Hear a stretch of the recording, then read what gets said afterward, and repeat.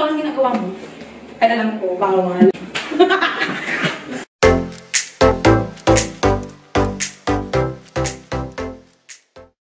Hello mga sis! Welcome ulit sa aking video. At syempre ngayon, meron ulit magtatanong sa akin ng 10 sikreto. Wow, 10 sikreto.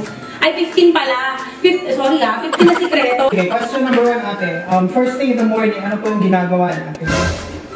Siyempre, dilat mo yung mata. Di ba, hindi mo malalaman na magigising ka pag hindi mo dilat yung mata mo, di ba? Tama ba? Paano magigising? Gising na ba ako? Kapikit ka pa, oh my God! Ang ginagawa mo? Ay, alam ko, bawal. Okay, sige, next question.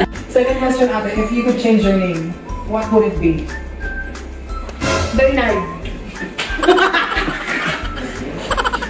Wala na nag-i-interview sa akin mga sis. Hindi, wala. Siguro kasi, Rachel ako eh. So yung Rachel kasi, kaya ako pinag-alala ng mama ko daw ng Rachel. Kasi yung papa ko Ray. Tapos yung nanay ko, Sonia, hindi ko alam saan nila nakuha yung Shell. So wala, hindi ko bubagin yung pangalan ko. Pangalan ko, I want to be forever Coach Barbie and Rachel. Your question ate is, what do you usually eat? So gusto ko araw-araw may isda sa bahay. Kasi nakamarid ako sa mga vegetable juice saka carrot juice. Kasi nung bata ako, yung lola ko hindi afford ang isda. Ang afford namin karne. Okay, next question. Secret talent ko, meron po ba? At pakisample naman po. Secret talent? I can sing. Sample.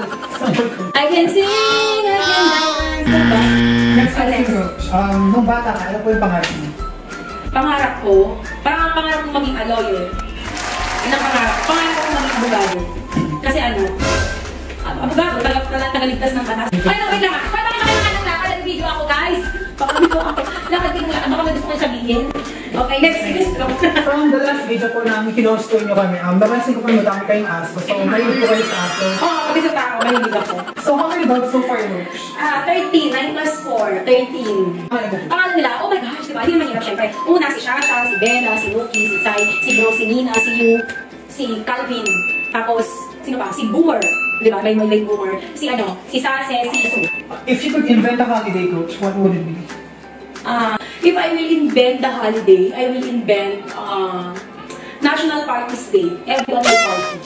Diba? Wala bang ganun? National Parties Day, everyone will party and be happy.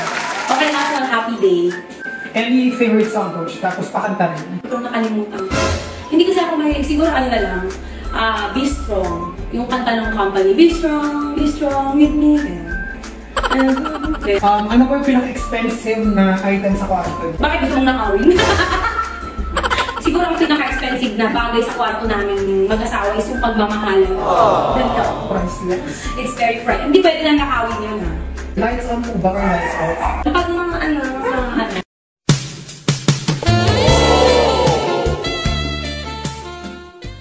no light. Tinatagal ko yung bumilya para hindi talaga mag-ano. Okay, coach, interesting question. Nagka-candy po ba kayo? Oo naman. Favorite ko, Mentos.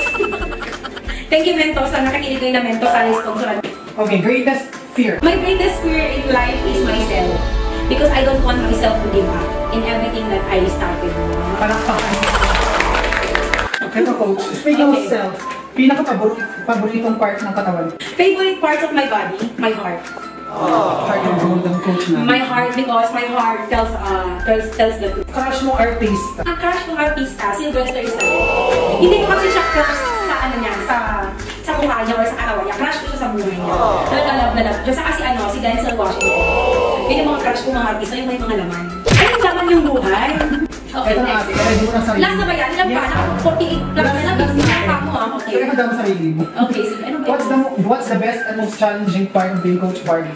When you are Coach Barbie, you are not just a Coach Barbie. You are not just coach of one person who wants to lose weight, but you are a coach of all people around you. All people around you. Siguro challenging part is kailangan marami akong time for iba-ibang tao kasi maraming client, may mga employees, my friends, my loved ones, my relatives, my dogs, my animals, my things, my places. Okay, so sa message ko sa mga nanonood ngayon, and I just want you to know that thank you for watching my video.